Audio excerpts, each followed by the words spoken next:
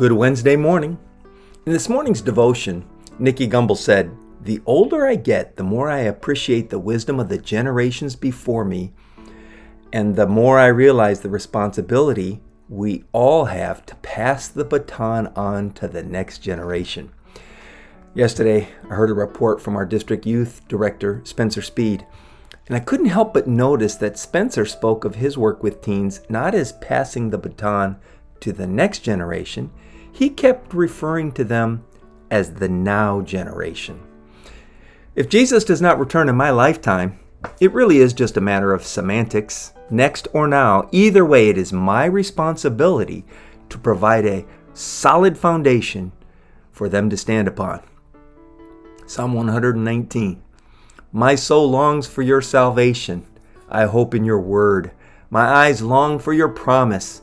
I ask, when will you comfort me? For I have become like a wineskin in the smoke, yet I have not forgotten your statutes. How long must your servant endure? When will you judge those who persecute me? The insolent have dug pitfalls for me. They do not live according to your law. All your commandments are sure. They persecute me with falsehood. Help me. They have almost made an end of me on earth, but I have not forsaken your precepts.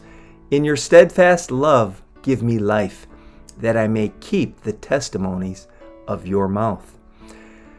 The psalmist, in this personal reflection on his life, gives us two important takeaways for every spiritual leader. The first is accept that you will always be in spiritual need. Verse 83 says, I've become like a wineskin in the smoke. The ancients would smoke the wineskin to make it hard so that the liquid would not seep out. Our psalmist realized he was becoming hard, but still he did not forget God's word. One side effect of this pandemic is it has made us hard. That hardness has made us way too self-sufficient. Sure, there's some inconveniences, but I can still get whatever I want at Walmart. I've got everything I need. Nothing could be further from the truth. You only need to look at the eyes above the mask and see how empty people really are. Except that you're always going to be in spiritual need. The second takeaway in these verses for every spiritual leader is this: stand firmly upon the foundation of God's word. I hope in your word. All your commandments are sure. I've not forsaken your precepts. If we want people to see life in the eyes above our mask, we need to have a great love for God's word. When I went to the hospital yesterday to pick Diane up after her surgery, there was no fanfare. They simply waved a digital thermometer across my forehead and said, 97.8, thank you. Knowing my temperature told the medical professionals all they really needed to know. Psalm 119 is like a spiritual thermometer of sorts.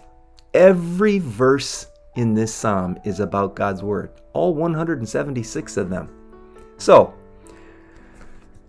let's take our spiritual temperature from these 8 verses. Are you full of hope because of God's word? Do you like God's word? Do you remember what you read from the Bible yesterday? Do you trust God's judgment? Do you live according to his law? Are you confident that you know his commands? Do you read his word daily? Do you ever quote scripture out loud? Now, I'm not going to suggest how many no answers constitutes a spiritual fever, but I think you get the point. If you're not in God's word, you are not spiritually healthy. Lord, I do need you more. More today than yesterday. I need you more. I'm always in spiritual need, Lord. And Lord, if I'm going to make a difference in the lives I touch, I'm going to need a better understanding of your word. Speak to me. Through your word I pray. In Jesus' name, amen. God bless you. I'll see you tomorrow.